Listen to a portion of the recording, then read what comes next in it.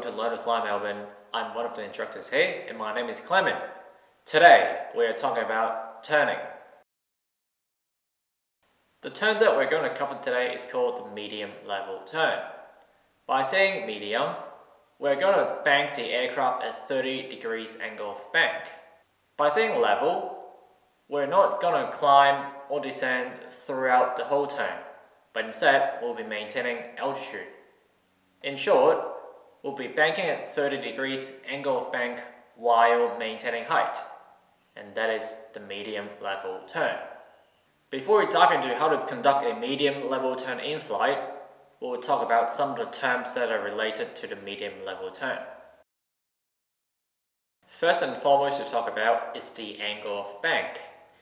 If you have been on an airplane, you would know the aircraft is turning by rolling or banking. But how can we tell the angle of bank when we are flying? If you look at the lateral axis when the aircraft is banking, it is no longer parallel with the ground or the horizon. In fact, there will be an angle formed between them, and that angle is the angle of bank. The next term to define is called the rate of turn. During a turn, the aircraft changes in directions, and the rate of turn is to describe the rate of change in directions. The unit for this will normally be in degrees per second or degrees per minute. If the aircraft is in a steeper turn, the change in direction will be faster and the rate of turn will be higher. On the other hand, if the aircraft is in a shallower turn, the change in direction will be slower and the rate of turn will be lower. For example, let's say now we are flying and we are turning. Let's say we completed a full 360 degree in 2 minutes. Our rate of turn will be 180 degrees per minute or 3 degrees per second. This rate of turn is also known as the rate 1 turn. The next term to define is the turn radius.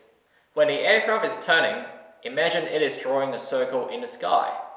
Turn radius is to describe the distance between the aircraft and the center of the circle. If the distance between the aircraft and the center increases, the turn radius increases. If the distance between the aircraft and the center decreases, the turn radius decreases. The last term to define is the load factor. Load factor is the ratio between lift over weight. When we're flying straight and level, because lift and weight are equal, our load factor would be 1. However, when we're in a turn, the load factor may vary, and we'll have a look into the next section. In this section, we'll be talking about the forces the plane will be experiencing during medium level turn. During straight and level flight, the lift force is pointing vertically up, and the weight force is pointing straight down. They have equal amount of force, but in opposite directions, which they are equalized. However, in a medium level turn, because now we are in a bank, the lift force will be banked as well to the direction of the turn, and the weight will remain unchanged. Please keep in mind that the amount of lift and weight are still equal at this stage, but there is a problem. If we extract the vertical component from the lift, and we call it the vertical component of lift, you can see it is insufficient to equalize the weight. In this instant, the vertical component of lift is less than weight. As a result, the aircraft would start to lose altitude, which is not what we wanted. Is there anything we can fix the problem? Yes, we just have to apply a bit of back pressure on the control stick to increase the angle of attack on our main wing to increase the production of lift. When our total production of lift is increased, our vertical component of lift will be increased as well. Ideally, we will apply just enough back pressure on the control so the vertical lift will equal the weight, and we will be maintaining a level turn.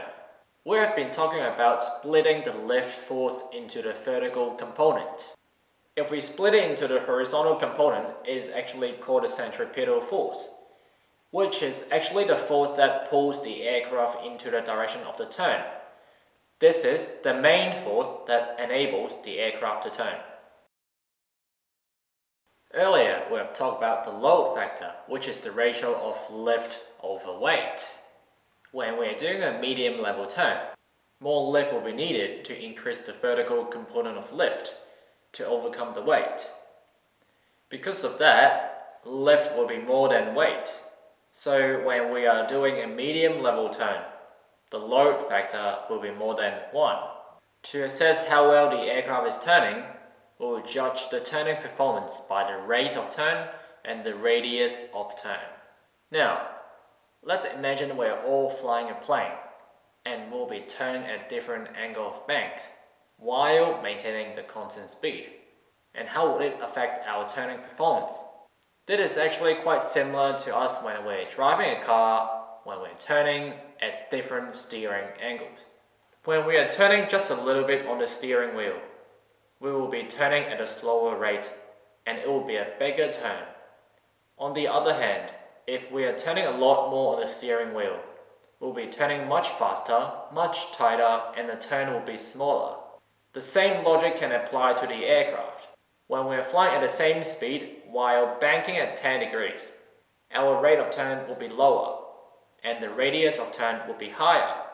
When we are banking at 30 degrees, our rate of turn will be higher and our radius of turn will be lower. Now, let's have a look at another scenario. Instead of constant speed, different angle of bank, we'll have a look at constant angle of bank at different speed. I want you guys to imagine every one of us is captaining a boat and we are all turning in the middle of the ocean. The important part is we are all maintaining a constant steering angle with the boat. When we are having a lower power setting while maintaining a constant steering angle, the boat will be drawing a smaller circle in the middle of the ocean. Because of the smaller circle, the turn should be quite fast, so we can say the rate of turn is high and the radius of turn is low. However, if we start to increase the power setting of the boat while maintaining the constant steering angle, the boat would start to skid and draw a bigger circle because now we have more power. Because of the bigger circle, the turn will appear to be slower and the radius will be higher. The same concept can be again applied to airplanes. If we maintain the same angle of bank but at different speed, the same result will apply.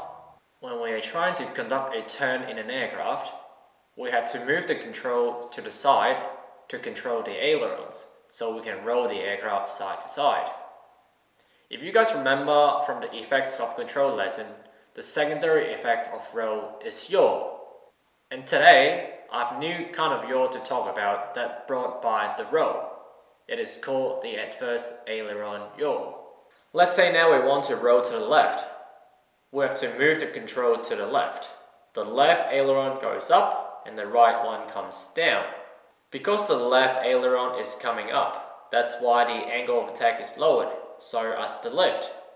On the other wing, the right aileron is coming down. Angle of attack is increased, so lift production is increased as well. When there is less lift being produced on the left wing, the drag that comes along will be less as well. Same happens on the right wing. When the lift production is high on the right hand side, so as the drag. When the right wing has more lift than the left, naturally the aircraft will roll to the left, which is what we wanted. At the same time, the right wing is creating more drag than the left. As a result, the aircraft will yaw to the right, which is not what we wanted. And this is the adverse aileron yaw. So how do we stop adverse aileron yaw? The key is the rudder. If we are banking to the right, we'll apply a bit of right rudder. If we're banking to the left, we shall apply a bit of left rudder. If the amount of rudder is correct, adverse aileron yaw will be completely eliminated. For medium level turn, we have a couple of different work cycles to help us fly accurately and correctly. The first one to go through is the pre-entry work cycle. HAL. H. Heading. We'll be setting a heading that we want to turn to on the heading bug. Let's say we want to turn to the north. We'll be setting 360 degree on our heading bug. A. Altitude. We want to do a level turn. So on our altitude bug, we'll be setting our current altitude. For example, let's say we have been flying at 3,500 feet. We'll set 3,005 and throughout the medium level turn, we aim to maintain 3,500 feet. L. Lookout. Before we turn, we'll first look out. If we're turning to the right, we'll first look out to the left, then center, center, right. If we're turning to the left, we'll first look to the right, center, center, left. So we'll be looking to the direction of our turn last. The work cycle for entry is BBB. Bank, balance, back pressure. B. Bank. We'll be using the aileron to initiate the bank, and we'll be banking until we hit 30 degrees angle of bank. B. Balance. We'll be using a touch of rudder to eliminate adverse aileron yaw. If you guys remember earlier from the video, when we initiate a bank, we may get some adverse aileron yaw. So, if we're banking to the right, apply a bit of right rudder. When we're banking to the left, apply a bit of left rudder. B. Back pressure. During our medium level turn, due to the fact that our vertical lift is insufficient to overcome our weight, we have to increase our lift production. What we have to do is to apply a bit more back pressure on the control stick to increase the angle of attack to increase the lift generation. We have to increase until the vertical component of lift is equal to the weight. In that way, we are now able to carry out a good medium level turn. During the turn, we'll be using the work cycle ALAP to maintain the turn. Attitude, lookout, attitude, performance. A. Attitude. When we are turning to the right, the horizon will be on top of the left top corner of the dash by 2 fingers. When we are turning to the left, the horizon will cut through the middle of the standby instruments. L. Lookout. We'll be looking into the direction of the turn to make sure there is no traffic in the area that we are turning to. A. Attitude. Back to the same attitude, we just want to maintain the same attitude that we maintained initially. P. Performance. We are doing a medium level turn, so obviously we want to try to maintain level flight. How do we do that? By looking at our altimeter to make sure we're maintaining the same number, same height throughout the turn. Another key important indication to look at is our angle of bank. Just like our level, we're trying to do a medium turn. Medium means 30 degree angle of bank. So throughout the turn, we will try to aim for that. Last but not least is our heading.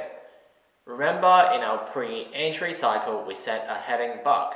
We want to turn to a specific heading for our exit cycle. And when do we start to initiate the exit cycle? It's about 20 degrees before our desired heading.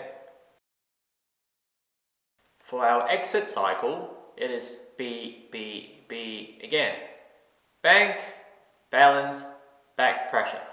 However, the difference with the entry is they're completely opposite. So let's start with the first one. B, bank. Let's say we have been banking to the left. To exit from this bank, to resume straight level, we have to apply the opposite aileron, which is in this case, the right aileron. B, balance. Same as bank, we have to apply the opposite balance. We'll apply a bit of right aileron to help with the roll out. B, back pressure. During the exit, because we have been applying more back pressure throughout the turn, we have to release a bit of back pressure, otherwise the aircraft will start a climb. After this work cycle, we'll be resuming flying straight and level again. And that's how you do a medium level turn from start to finish. Let's say now we have to conduct a medium level turn to the left, to the northerly direction. First, we'll be using the pre-entry work cycle, which is HAL, H heading, I've set north, altitude at 5000 L lookout, we're turning left, so right, center, center, left. Entry cycle, BBB, so bank, we'll move the control laterally to the left, balance, a bit of left rudder, back pressure, we'll be applying a bit of pulling force on the control. Next up, we have the maintenance cycle A left. We want to fly by the attitude. If we're turning left, the horizon should be around here. We'll be still looking out into the turn. Our heading is getting closer north, so we'll start our exit cycle, which is the opposite BBB. Bank to the other side, balance to the right rudder, and let go a bit of back pressure. Now we're flying straight and level, so we'll do our A-lap cycle. 4 fingers attitude, locate out, 4 fingers attitude, perform, and that's your turning. This is the time during our medium level turn that we consider our threat and error management. So what are some of the threats and errors that we should be aware of for this lesson? During this lesson, we'll be changing in directions a lot of time. Because of that, we have to conduct a detailed lookout before and during the turn to make sure the direction that we're turning to is clear of traffic, so we'll be safe throughout the whole turning exercise. Secondly, is the back pressure application. A common mistake is we're not applying enough back pressure during the medium level turn. As a result, the aircraft will not generate enough lift and start to lose altitude. And if we're not careful enough and we let that happen, it will exaggerate and will descend at a faster rate, potentially lead to overspeeding and overstressing the aircraft. That's why it's incredibly important to make sure we're applying enough back pressure and we're turning by following the correct attitude. And that's it for today's lesson. Please don't forget to subscribe to our Learn to Fly YouTube channel for more great content. Don't forget to follow us on Facebook and Instagram. Thanks for watching. I'll see you guys next time. Cheers.